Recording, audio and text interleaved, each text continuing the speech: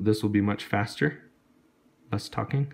So 90 degrees, good appropriate depth, making sure I'm going to enter on this side at the same depth, going to push down so that my needle's coming out at a good 90-degree angle. Distance here to here is the same as here to here. We call that equidistant. Okay, I'm going to pull that through. Now, instrument tie in the middle, running parallel with the laceration.